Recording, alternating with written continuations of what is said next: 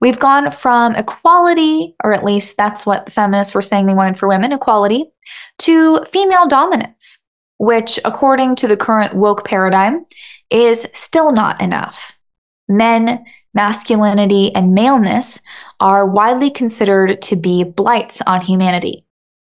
They are not to be suppressed, but eradicated, looked down on. So don't expect the media to raise alarm over the situation I'm telling you about, no matter who it harms. It turns out that it's women who are actually being harmed the most by this development. Many women find that it's on them to work full-time and take care of the kids. This may sound like a dream, but it's actually a lot to fall on one person. That's because now women, they're far more selective than men when it comes to finding a mate.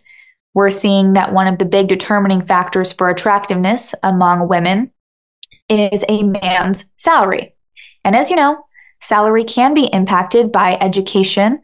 And so in one experiment, researchers combined salary amounts with images of men and women, which were then rated according to attractiveness. The results were startling, maybe. It turns out that ratings of attractiveness were around 1,000 times more sensitive to salary for females rating males. So women were saying, hey, I'm kind of interested in this guy who's more successful, compared to males rating females. Males did not care at all if the woman was more successful. They were not more attracted to this woman.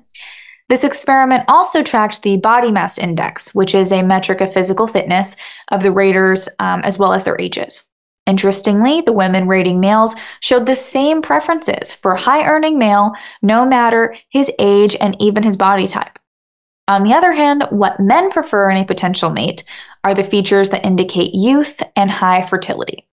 Two things you have less of as you age. So for college-educated males, women who put off marriage to earn a degree are already at a disadvantage to younger women as far as being chosen as a mate. And this is compared to women who do not attend college. Those women are still seen as very desirable. But there's another exacerbating factor here. According to the Survey Center on American Life, the more educated you are as a female, the less willing you are to date or marry a male who isn't as educated as you are. This is because a lot of women want someone who is maybe just as smart or smarter than they are. The survey shows that among women with college degrees, 54% would not consider a man who did not attend college, whereas only 12% of women who lack a degree said they cared as much about the education level of a potential mate.